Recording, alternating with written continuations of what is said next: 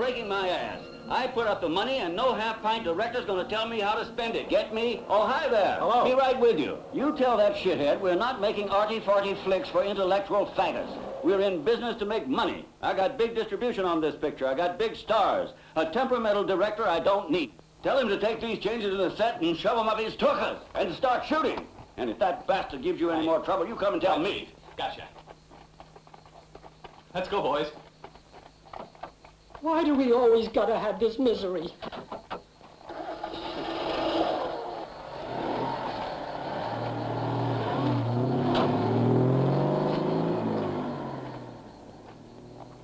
Hi, folks. Morning.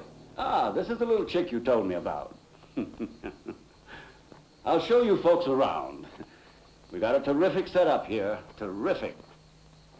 You can't tell this from the real thing. It's completely authentic. Sam Peckinpah was begging to shoot here. I told him no. Look at the way that's put up. Well, you may not believe it, sweetie, but that's wood. Me, I don't mind spending money where it counts. Now, you remember a film called, what was it called? Fistful of Silver, something like that? A Fistful of Lead? Well, that was all shot right here, right where we're walking. Every foot of that film. This was a saloon scene. Excuse me, I forgot my cigarettes back in the car. I'll go get them. I won't be a second. Carlo,